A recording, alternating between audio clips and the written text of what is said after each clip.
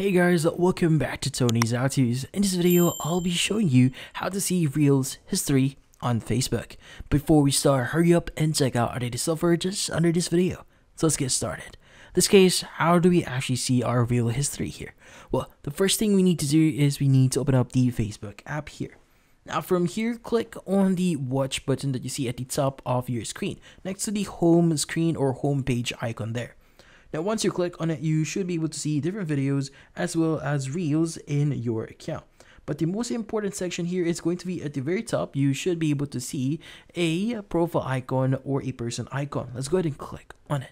Now you should be able to see save videos, history, mobile data use, and notifications. Let's go ahead and click on history. Now, once you go to history, you should be able to see all the videos that you watched on your account here. That includes Reels. In this case, you can go ahead and click on them and basically watch that video again if you want to. Now, just in case that video does not or it does not appear here immediately, what you need to do is you need to go ahead and close your app here. Go ahead, open it up again, go to your videos again, and that should now start appearing on your account. So in this case, it might take some time for them to appear in here, especially if you just watch the actual video. But in this case, that's about it. So if you found this video helpful, hit the like and subscribe button and watch our next video.